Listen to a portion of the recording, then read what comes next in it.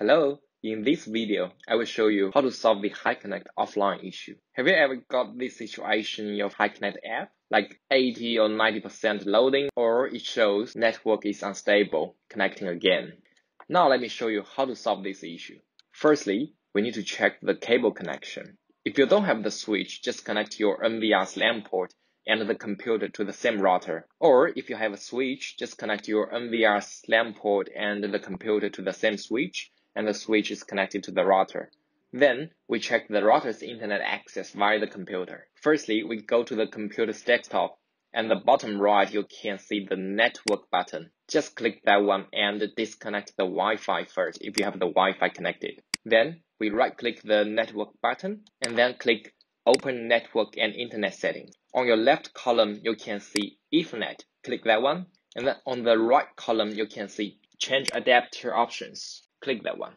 In the pop-up page, find the Ethernet connection, right-click it, and left-click the Properties. In the pop-up page, find the Internet TCP/IP, IPv4 address. Double-click it. Then in the pop-up page, choose Obtain an IP address automatically and Obtain DNS server address automatically. And then click OK.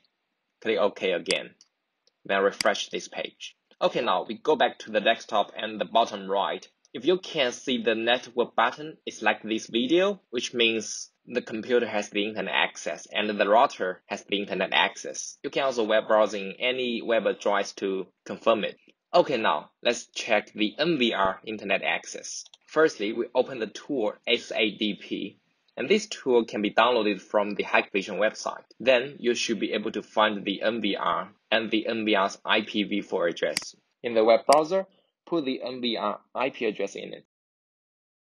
And then log in. In this page, firstly, we go to the configuration. And then on your left column, go to Network, Advanced Settings, then Platform Access.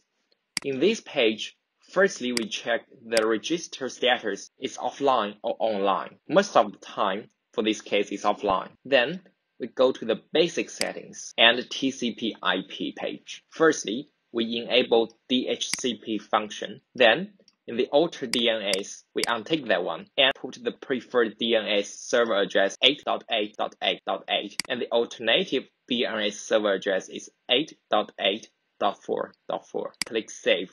Now we go back to the SADP tool, and you should be able to find your NVR's IP address has been changed. We go back to the web browser and put the new NVR IP address in it and log in. Now we go back to the configuration, network, advanced, platform access. Most of the time, the register status now should be online. But if it's still offline, then it could be the internet service provider or the router block some ports and cause this offline issue. So the next step is to solve the router's block issue. We can enable the router's DMZ function. Firstly, in the Windows Start toolbar, we input CMD, and in the pop-up page, we input ipconfig to check the gateway IP address, which is the router's IP address. Then we go to the web browser and input this gateway IP address to visit the router, and then input the router's password to log in. Here I use a Telstra router as an example.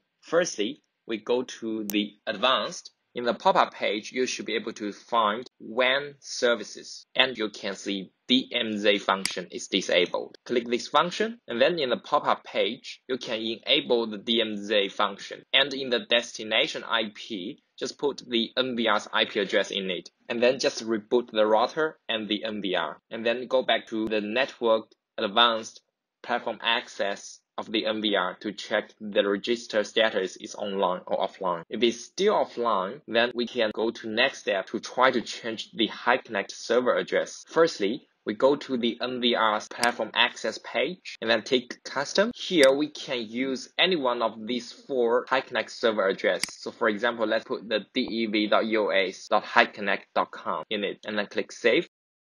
Then we go to System, Maintenance to reboot the NVR. After the reboot, we go back to the Platform Access page to check if the register status is online or offline. If it's offline, we can change another Hik-Connect server address and try again. Thanks for watching this video. If you want to know more about Hikvision products troubleshooting, please leave your comments here. Thank you.